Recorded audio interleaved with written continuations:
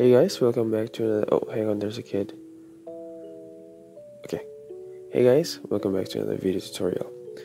Now, today I'm going to show you a very simple martial arts and tricking kicking combo that is definitely simple and easy to learn. Not only you can do this to start off your martial arts journey or tricking journey, you can use this to just basically impress your friends. It's really that simple. Everybody can do it. A beginner to an expert can do it, and even someone who starts off just yesterday in martial arts can do this. All you have to do is just have a little bit of practice, be consistent about it, commit, and keep on training it like it is a push-up or a squat every day. Now, these movements usually is done by martial artists when they are demonstrating their movements or maybe doing a little bit of a show. But even then, I think this movement, particularly for beginners, is very simple and everybody can do it. So as you can see, that's basically it. It started off with a cartwheel, followed through by a 360 kick and a hook kick, and then finally a jumping hook kick, which I will break down after this. Now, the aesthetic appeal will always be how smooth the movement is and how well you can do it, so practicing it over and over again will definitely be a virtue. But don't stress it out. You have to relax while you're doing it, and in time you will get it down, and then definitely create something great out of it. Now, warming up, that's what we are going to start with. Warming up is really important. Not only it prepares you to do more complex stuff in the future, but it opens up your body to more significant range of motion in the process of learning. Open up your hips, open up your thighs, make sure you start to sweat, make sure your body core temperature is up, and you're ready for other bigger movements. And you can do squats, you can do push-ups, you can run a little bit if you can. As long as you start to sweat, start to feel the pump going on, start to feel that you can actually do more movements and feels like you want to do more movements. That is basically when the warm-up starts to work. Now, after that, let's get started. Okay, now step 1 is as simple as a cartwheel. Cartwheel is often in gymnastics and capoeira. They do a little bit different here and there, but the essence is the same. Lift your leg up as your hand straight down, flat on the ground, propels you through the movement. If you can always regress by a small cartwheel. Start off from here, hands down, straight face, look at the audience, and lift your leg throughout. It's really that simple, guys. All you have to do is swing through. You have to learn how to swing through. Keep your body straight, keep your legs straight and hands straight. Don't forget, your head has to face the audience. This is the simplest way to make sure that you don't get dizzy, you don't miss the spot. And step number 2 is a 360 tornado kick. People maybe say it 360 or maybe tornado kick, but anything goes. Maybe you'll call it differently, and that's okay, but the basics and the essence is the same. You kick over your shoulder and you lift your leg, hind leg, and then jump over it. Simple as that.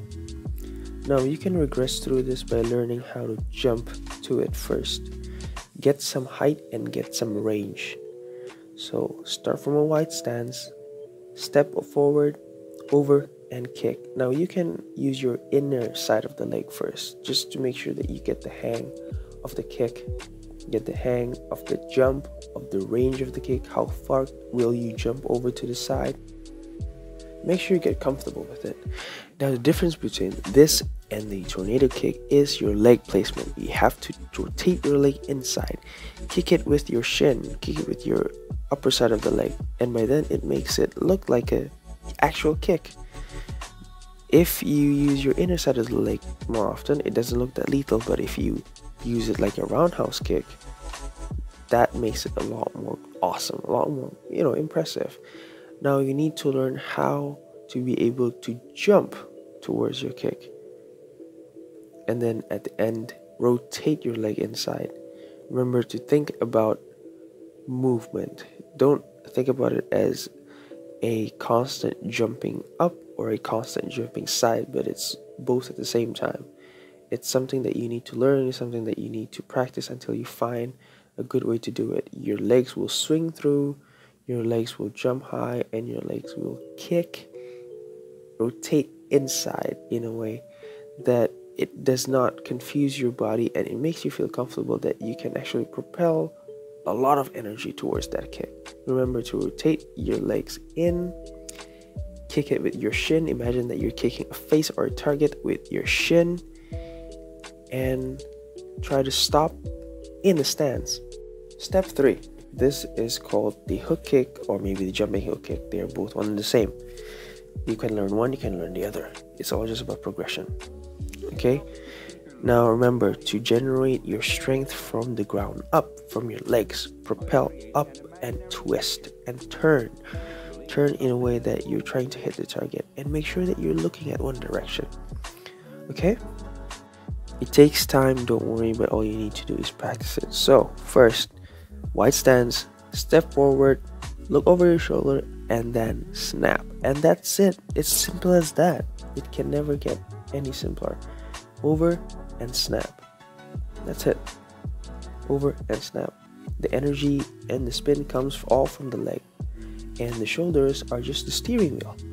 All you have to do is to make sure it is focused and targeted throughout. Now learn how to spin.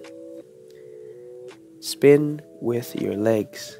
Propel from the ground up, and then use your shoulders to spin it over.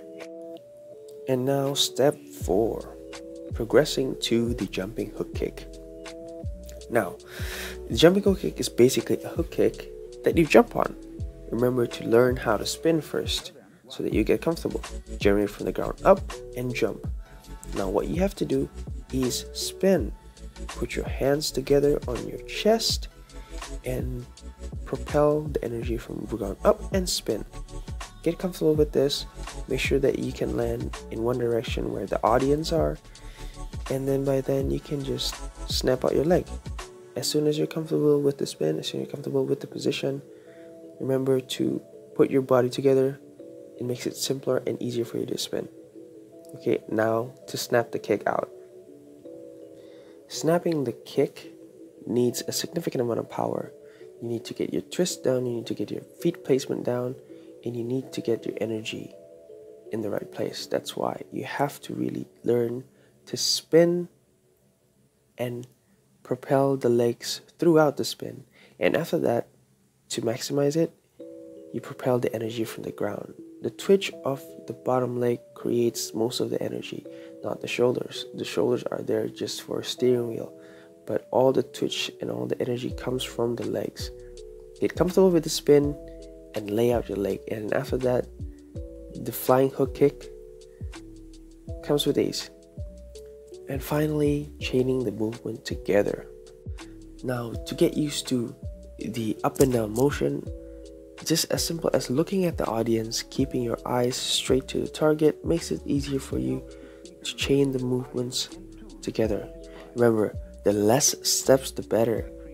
This is what creates a harmonized and a significantly smooth flow by decreasing the drag that comes in with a step.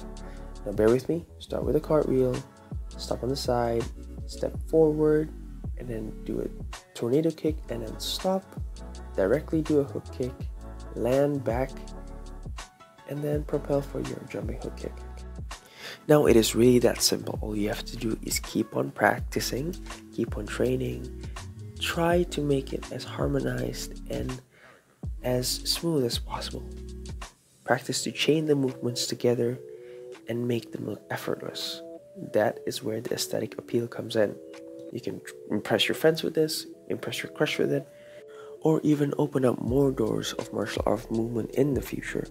Not only makes you strong, makes you more athletic, it also creates a better you in a sense. Because I think this movement is so basic, but it's so really cool at the same time. Everybody can learn this. Remember, just don't give up and keep on training. So thank you guys for watching. I hope you learned a thing or two from this. Like, subscribe, share, and I'll see you soon.